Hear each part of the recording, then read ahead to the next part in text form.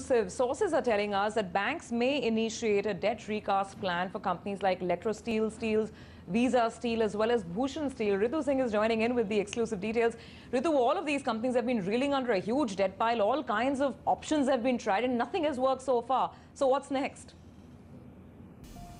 Well, barely a month after the Reserve Bank of India introduced the scheme for sustainable structuring of stressed assets, or popularly called the S4A, we understand from our sources in the banking industry that 3 steel companies are being considered for this scheme, namely Bhushan Steel with a debt of over 40,000 crore rupees, Steels with a debt of about 10,000 crore rupees, and Visa Steel, which is also sitting on a debt of 4,000 crore rupees. For all of these 3 steel companies, State Bank of India is the lead banker and is therefore taking action on behalf of the Joint Lenders Forum to invoke S4A on these companies. To do that, we understand that the bank has already started the techno-economic viability, or the TEV study, on these companies, under which they have to establish that at least half of the debt of these companies can be serviced under the current terms, and the other half may then be converted into cumulative redeemable preference shares, which can be redeemed at a later stage. So this is the plan which may bring immense relief to these very stressed steel companies.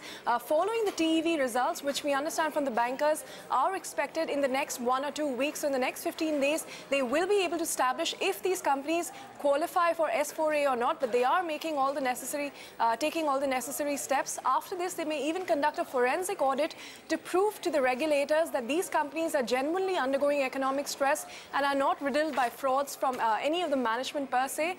We have written to the bankers and the companies for their comments, and we're still awaiting their responses on this particular story, but very important development where these will be the first few cases where S4A may actually go through, and especially for the likes of Bhushan Steel, where 525 has already been applied. We understand from the bankers may make it a very good target for S4A, and therefore this is one of the first companies that we can expect this scheme to be applied to.